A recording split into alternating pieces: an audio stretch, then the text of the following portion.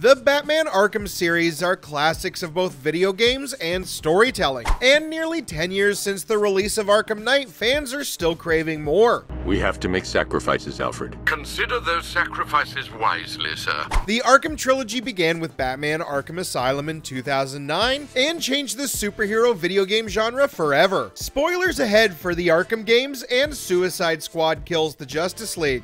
The original story was pretty straightforward. Joker takes over the island prison and then uses a super drug to turn himself into a giant bone monster. You know, the usual. However, this monstification would have bad side effects. In the follow-up game, Arkham City, we find out the Joker is dying from damage done to his system. After infecting Batman with the same degenerative illness, the two eventually face off again. This time, it's too late for the Joker and he ends up big dead.